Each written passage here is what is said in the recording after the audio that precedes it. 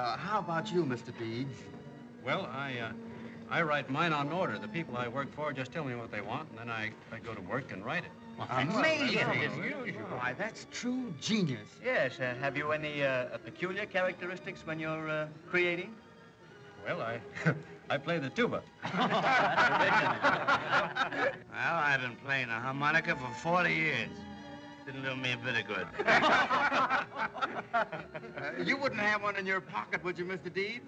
What, a tuba? No, a postcard with one of your poems on it. Oh, no. You mean to tell me you don't carry a pocket full around with you? Oh, too bad. I was hoping you'd autograph one for me. I was, too. Yes, I'd like. Now, wait a minute, boys. Perhaps Mr. Deeds would recite one for us. Yeah. That's a very good idea. Nothing like a poet reciting his own stuff. How about a Mother's Day poem, Mr. Deeds? Exactly. Give us one that rings the great American heart. Yes, that's what we want. I guess I get the idea. I guess I know why I was invited here, just to make fun of him. No, be ridiculous. Look, he's temperamental. Yeah? What if I am? What about it? It's easy to make fun of somebody if you don't care how much you hurt them.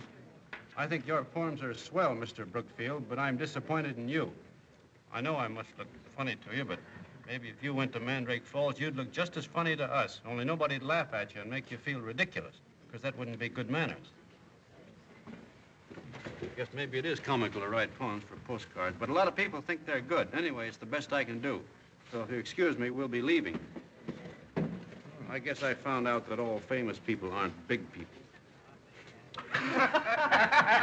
It's burning up. There's just one thing more. If it weren't for Miss Dawson being here with me, I'd probably bump your heads together. Oh, I don't mind. Well, then I guess maybe I will.